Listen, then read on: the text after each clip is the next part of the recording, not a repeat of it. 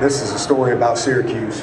This ain't about Clemson. This is about Syracuse. They outplayed us, outcoached us, and give them a ton of credit.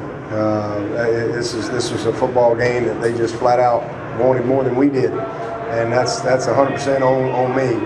So there's a lot that we're going to talk about, a lot we got to fix, a lot we could, mistakes, had a bunch of penalties. Third down, we couldn't stop them, and we couldn't stay on the field on third down. Just didn't do the things that you got to do to win games. So that's my responsibility.